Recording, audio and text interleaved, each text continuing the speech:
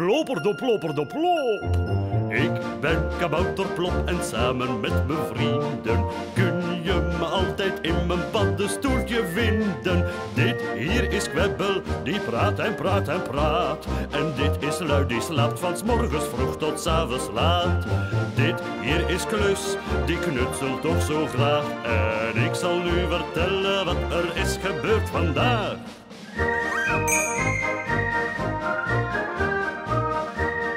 Dag ploppertjes allemaal. Vandaag heb ik een grote taart helemaal alleen opgegeten. En nu zullen jullie wel denken, ja, waarom hebben nou Kwebbel en Klus dan geen stukje taart gekregen? Wel, dat zal ik eens vlug vertellen. Het begon allemaal deze morgen in mijn melkherberg. Om onze vrienden te verrassen hadden Klus en ik iets heel bijzonders gedaan.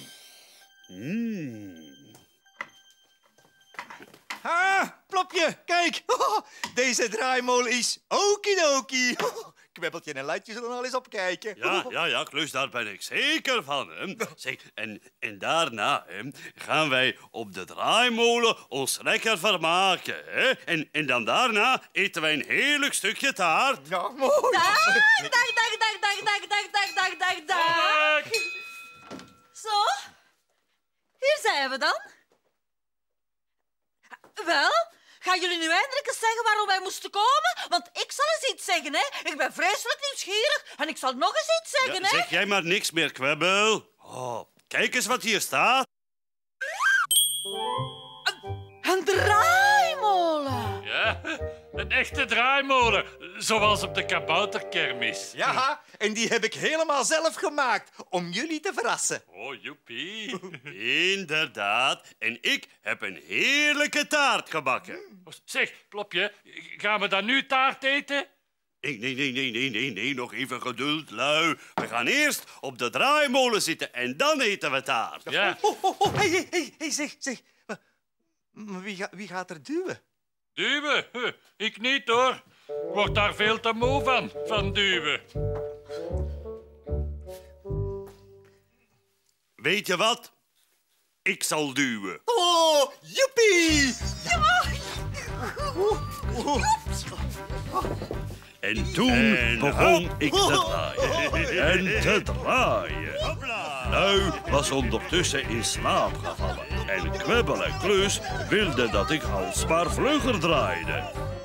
Na een kwartiertje draaien besloot ik dat het lang genoeg had geduurd. Maar toen was er iets heel vreemds aan de hand met mijn vrienden.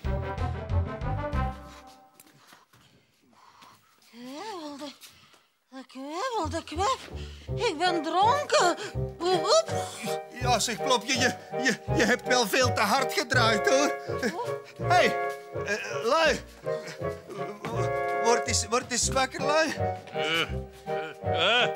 Gaan we taart eten?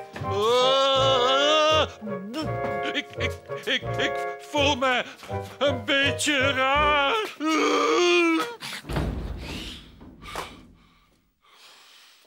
Oh, heel de melkherberg draait in het rond.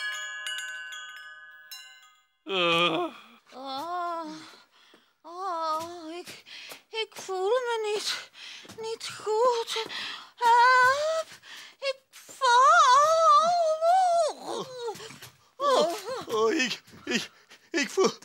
Ik voel mij ziek.